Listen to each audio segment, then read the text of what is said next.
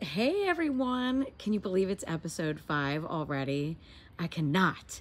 I am making such good progress and I am really excited to show you guys. So some of the major things that I've been talking about are finally starting to happen and things are coming together and looking beautiful. So right now, just to kind of show you where it began, I'm gonna flash up some photos of what this area used to look like when it was a garage, when it was a driveway and overgrown. So I'm gonna put up a few photos and then I'd love to walk you in and show you the changes that we've made.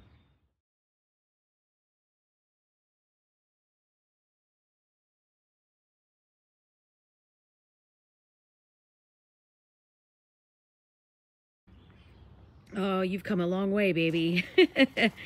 So here we are. This is the new layout that I was telling you guys about. These are the new raised beds, and honestly, I could just squeal with joy, and I actually may have. I've come out here just in awe of how beautiful. You know what? I have a coffee in my hand, and I'm going to put it down right here. Hold on. Here's me putting my coffee down. Don't fall. I need you. I need you, coffee. Don't fall. Okay. Sorry about that. So, all right. You know what? Let me pause it. Pause. Pressing pause. I want to show you what I'm doing over here quickly first. It's certainly not as significant as the other things I'm going to show you. I decided after a lot of thinking about it to continue the Sprinter boxwood. Yes, they are quite close to the fence, but I want a rectangular shape. I've decided that that's the key and that's what I want to do. Have them all grow together. I'll keep them probably no taller than they are right now. And then they'll eventually grow together and form a nice sharp straight hedge, and it'll be a rectangular shape. And then I can picture filling it with all sorts of plants kind of floating above. I left that area open there where I'm going to put some perennials. I moved one little lonely foxglove that I had started from seed last year, and they're starting to reseed, which is awesome. So I'm going to kind of plant some perennials in this area. I'm done talking about this because it's boring compared to this. I'm going to do the same thing over here too. So, oh, they look so good. They look so good. These are 3x3 cedar beds from Gardener Supply Company. I really made sure, you know, these were an investment. My first ones were, you know, my first initial step. I'd never had raised beds before, so they really were not holding up. They were held together with dowels in the corners, and they were just starting to buckle and break. These are built like a tank. Mark put them together, really straightforward. They have beautiful steel brackets inside. So Mark just built the first one for me, just to show you. And now I need to level it out and maybe scooch it over a little bit, but I have some obelisks that are going to go in here, and then I'm going to put a matching one on that side, and then the rest up ahead. That holds the corners together, and then I love the little copper caps. I think that they're so pretty. They just look so good right here, you guys. So I have, this is rock foil, and honestly, I took the boys out to the nursery to pick out some flowers for their secret garden, which I'll also show you, and they just jumped out at me. They're a perennial here. They're a spring perennial, so they won't bloom too long, but that beautiful fluffy white was just calling my name. And I planted some pansies and then a couple cabbages in the corners, and these will get massive and fill this space too. These are obelisks from Shop Terrain. I shared this on Instagram the other day. Someone asked me if I made that. No, I didn't. If I had enough supplies and things like that, I'd love to make something like this. And I'd love to give something like this a try. But honestly, my hands are like, look at my hands, you guys. This is from all the gravel and the raking. Oh my gosh. Even with gloves, you know, you take them off after a while because they start to feel cumbersome, and oh, my hands are hurting. But I'm not complaining because I'm so happy and I'm so fortunate and so lucky to have this space that was once a driveway. I just can't get over it. And this is, to me, this feels like next level. This feels like what I wanted it to be from the beginning, but really didn't have it well thought out enough. So I planted my sweet peas that I started on these obelisks. Now these are about 4 feet tall, so it's probably not going to be tall enough for the sweet peas, but I really wanted to plant them there, so I did. I may regret it later, but they'll just, I don't know what they'll do. We'll find out together. But sweet peas are one of those plants where they are cut and come again. The more you cut them, the more they bloom, so I'll just keep cutting on them. Most of the varieties that I planted get to be about 6 feet tall, so yeah, you do the math. Anyway, got the same little mirror image here. Oh, I love it, you guys. I love it. What do you guys think? Do you like it? Give me a thumbs up if you like it. Really, I'm super excited. So this will be a collection of pots, but not in this crazy kind of random mishmash that it is right now. I'd like to really maybe have a lot of herbs and more organized fashion here. But what I've been doing is going through and kind of figuring out what do I want here, and what's going to stay. So I have a dwarf blueberry here and a dwarf raspberry there. I've got a pot of strawberries, a rhubarb. So things, I'm really just kind of thinning things out and figuring out what I want to stay here long term. And then I'll have a couple little pots and things. I've got the rhubarb forcers. I'll be possibly putting it in one of the beds. Looks so good. Now these are 6 by 3, and it's so important, you guys. This was hard. This was no joke. And the hard part was moving gravel and moving soil that was already in designated areas from the prior beds. Oh, it was a lot of heavy lifting.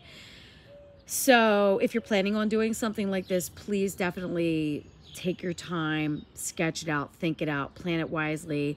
At the time when we laid out our previous beds with the 1 long bed and the 2, you know, others, and then another long bed, it just was not functionally, it just did not function for me at all. I thought at the time, you know, I would make a turn and then come down this way with my garden cart, and it just ended up not working at all for me. It was too tight.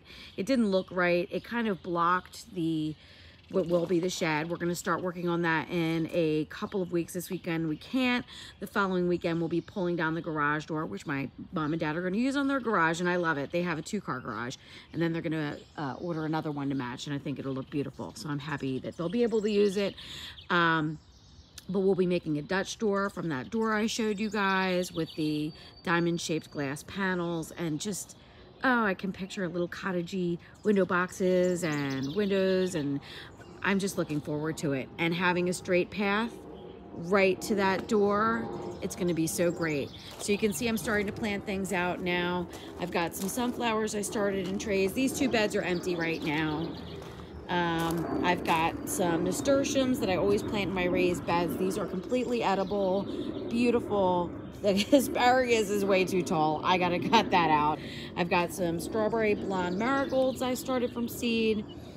This is red flame, I think, cauliflower. I've never grown cauliflower, so those are starts from Burpee. Looking forward to that. And then in here you can't see them because they're marinating under there, but I've got some ball dahlias, Cornell red I planted in here, some more sunflowers, and then a row of ivory prince calendula in the back there. I'm just popping things in. You know, once the space is here for a while, I'll be able to get a feel of it and get kind of like a routine down of what I want to plant. So starting over again. It seems like I'm always starting over. I don't want to. Okay. Oh, I can see my drip actually turned on. I don't want that. I'm going to have to turn it off. But it's working, so that's good. That was another huge issue for me. I had the drip all configured to the previous layout, so then I had to like trench under this soil and run more tubing and just relocate it all. I was this close to scrapping it because we get so much rain here, and I do like to water by hand, but to have the drip, if it's already set up, since I set it up before, just put in the extra effort and just do it, because I'll regret it if I don't. If we go away on vacation or we do anything and I don't feel like coming out in the heat, I have it here to turn on, so that's a good thing. My garlic is sad. I had to transplant the garlic, which I've never done before. I really hope it makes it, but we'll see. It's not looking, it's it's not having its finest moment right now. And then I did plant my red gold potatoes in there, which I love to plant the red gold potatoes. If you guys have not planted potatoes, even if you don't have space, maybe get some grow bags and grow a few potatoes. Oh my gosh, they're so good. They're nothing like what you would buy in a store. They're so just yummy and creamy and tasty. I just love homemade potatoes. Homegrown potatoes. I love homegrown potatoes. Okay. Walking backwards, backing up. So I'll be cleaning all this up. There's the espalier that we worked on in the last video. Doesn't it just look so much better? Oh, I feel like a cohesive theme and a plan is finally coming together, and I am just so happy with it. This little corner is making me so happy. What did I want to say to you guys? So yeah, if you think that you want to do something with gravel, definitely plan it out. Choose your layout wisely, because what was happening was, and I'll put up a couple video clips here if I can find them. I am trying to capture the process as it goes along. I'm holding this with one hand right now. I just lifted this raised bed. This is the one that has the asparagus in it. My husband has the kids at the Sonic the Hedgehog movie right now. So I'm gonna carry these over to the other side, and then I don't know what. I guess we'll find out together.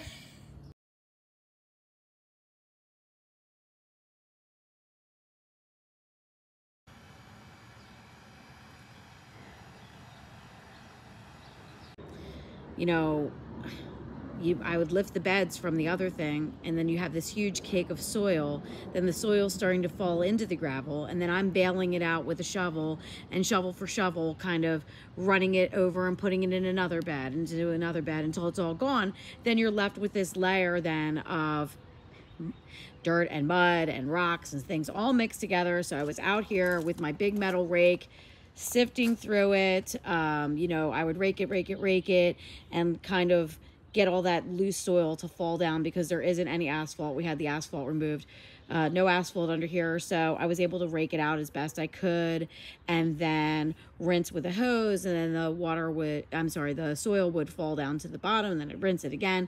There's still some parts in the back there that you can see are a little mucky, so I'm just gonna have to steal some gravel from other parts and bring it over, or buy some. We had like a couple tons of this delivered and dumped into the driveway initially. That was fun to rake out. I just don't want to rake gravel ever again. Never again. But you can see all the junk that was once sitting here is now sitting here. We're making good progress. Nice fresh new growth on the boxwoods coming in. So all good things. I'll be revamping these areas quite a bit. I'm going to follow through and do the boxwoods along the back of there too. This area is wider than that area, but I'll probably move the urn this way so it's centered in the rectangle. We'll see. And I want to do something different with my window box too. I think I want to go, people have commented about it being black. It's really dark green, like my door here. I think I want white. I think I want a white, like beadboardish looking vinyl. I have one in mind. I think it's called the Cape Cod from Maine. That's who makes this, is Maine, M-A-Y-N-E, I think. And I know I could always paint it, but I can't stand when things that you buy so that you don't have maintenance, that you're then making have maintenance.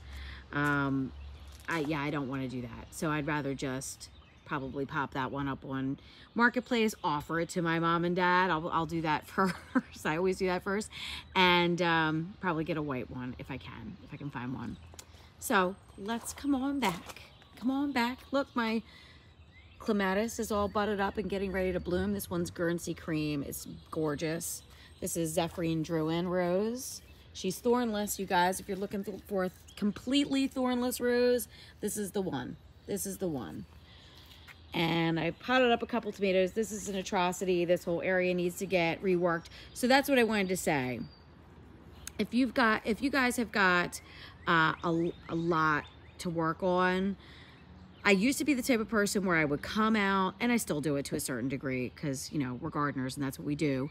I'll go, oh, I'm going to go out and prune something. And then I see something else. And then I go do that. And then I see another thing. And then the next thing you know, there's like a pile here and a pile here and a pile here.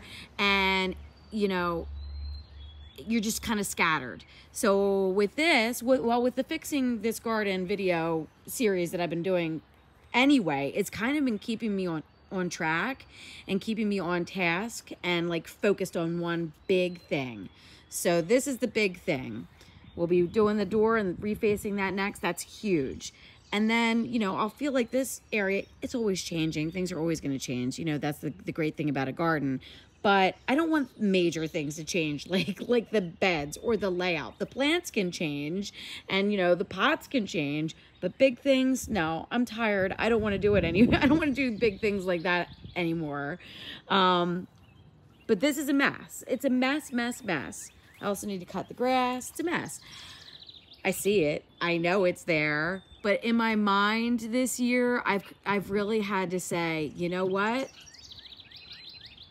Pretend it's not there. You'll get to it when you get to it.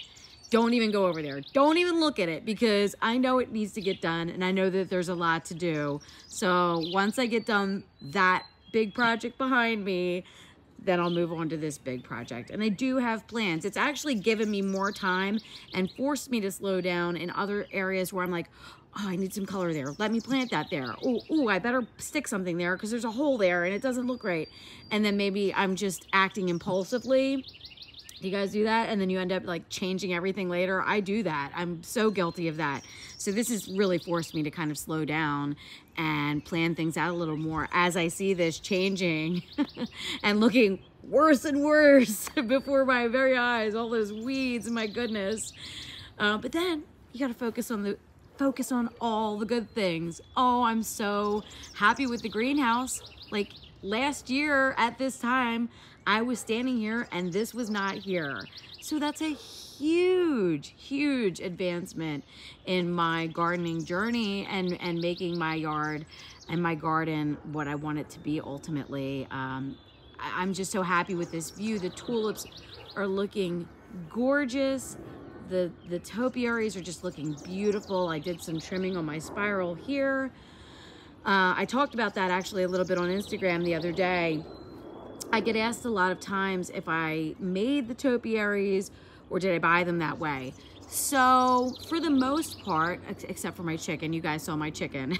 For the most part, I bought them the way that they are, but maintaining them, that in and of itself is, you know, you're keeping it that way. If I didn't trim that Alberta spruce in the back, it would just fill in and look like a hot mess. So I got that in 2019. I'm gonna put up a picture for you guys of what it looked like back then, because 3 years later, it's come a long way and I've done a lot of shaping and maintaining, and it's such a joy for me. It really is.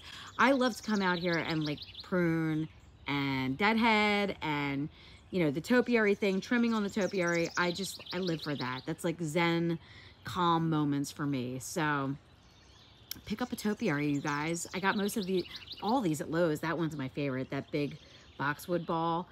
I found them at Lowe's and, you know, they're just fabulous additions to the garden. So this view is like stealing my heart right now and making me so happy and just so thankful. Mark and I really worked so super hard building this greenhouse last summer. Oh look, oh, it was a goldfinch. I think I scared it with my big mouth. Now there's one of those stinking house sparrows. But anywho, it's beautiful. I'm happy, and I'm happy you're here to watch all these amazing changes as they unfold. Let me show you guys the boys' secret garden. So what is that? I'm always afraid to walk back here because, you know, you turn a corner and you just don't know sometimes what might be beyond. You can see we've got a lot of fix up to do here. Okay, all right. So I like to do one of these. I'm going to do one of these, like back up, go this way to see what I'm walking through a tree right now, you guys, because I don't want anything jumping out at me. I don't need that. No. Okay. I need to move that Gorilla cart because it looks bad, but out of sight, out of mind. I didn't want to look at it anymore. So we laid the landscape fabric here because we have These horrible thistle weeds, which I still need to pull out, they will never go away. I use a great tool that does get the taproot, but this whole back area, as I mentioned in a previous video, used to be just filled with weeds. It was just a space with no purpose. And now, oh my gosh, my boys are so excited. If I sound stuffy, let me try not to whip you around too much, but the pollen is insane. Oh, you can't see it at this angle, but even the roof of the greenhouse is just, you can see the yellow haze. I have a massive squeegee and a big pole. So you guys are going to see me doing that at some point, I'm sure. I'll slowly turn because I don't like to make people motion sickness, have motion sickness. So I have this bird bath. This is something that it was one of the very, very, very first garden pieces that I added when I moved in 20 years ago. So it just will forever have a spot. It might even find its way back into the main garden. I put an old potting bench back here for them. I put the white bench that was there here so the boys can sit down and admire their work or take a little break. Little umbrella. I've had that for years. I get questions about that. I think I got it at Bed Bath & Beyond when my son was born. So 9 years ago almost. But look, we've got it all set up for them. One bed for each of my boys. They picked out some flowers because I told them the importance of adding flowers for the pollinators into their vegetable gardens. So they picked petunias and dianthus. They can use, you know, I know this doesn't, this is clashy. It's a little clashy. I don't care. I want them to have a ball and plant whatever they want. Sky's the limit. I'll be replacing that kind of shabby lattice there. That was so temporary, and then temporary became like 10 years later. So I'll be replacing that with something better, but still something that's a trellis, and they will be able to maybe grow cucumbers or whatever kind of vines that they want on there. And there's even a little bit of space beyond there where we could put maybe a large container of something, whatever they want. So a space that was just like a desolate no man's land overgrown with weeds has now become something that my boys are like super excited about, and I'm super excited about it because they really want this, and I want them to have it. I love it. Teach them young, get them out here digging in the dirt. They've always had an inclination to go out and want to help in the garden, and now they'll be able to have their own special area. Makes me super happy. I'll keep you guys updated on this. I'm stuffy. I'm sure you can tell. I sound all nasally. I sound like Fran Drescher today. Okay, so that's it. That is my update. I feel like it's a big one, and it's a good one, and I'm excited. Still so much to do, but little bits at a time. You know, it doesn't happen overnight. It's a journey. It's a process. This, I knew as soon as we put the other beds in that it was wrong, the layout that I had, but I just did not have the energy to fix it. And now I do. And I'm so glad that you guys are here fixing it with me. I hope you guys are enjoying your spring gardens. I hope this inspires you. Definitely share if this does inspire you. You know, subscribe if you're not subscribed. I'd love you to watch this journey as it unfolds. I'll be coming on you here every week. You know, sorry I missed last week, but I did come on with the espalier video, so I did want to come on a bit, but it's these fix-up videos that really do it for me. I hope you guys enjoy it too, and I will see you next week, guys. I hope you're all doing fabulous and enjoying your gardens. Thank you so much for watching.